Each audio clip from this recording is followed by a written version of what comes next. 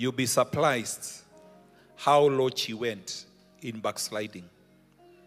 Leaving Christ, taking a man, and living with a man.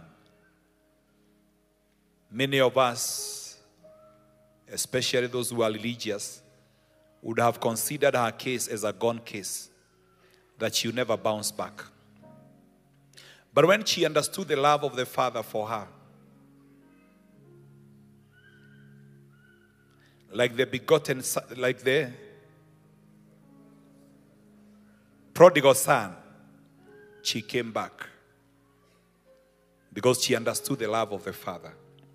Many times the enemy wants people to be tormented by fear and condemnation, that they cannot be able to rise up again.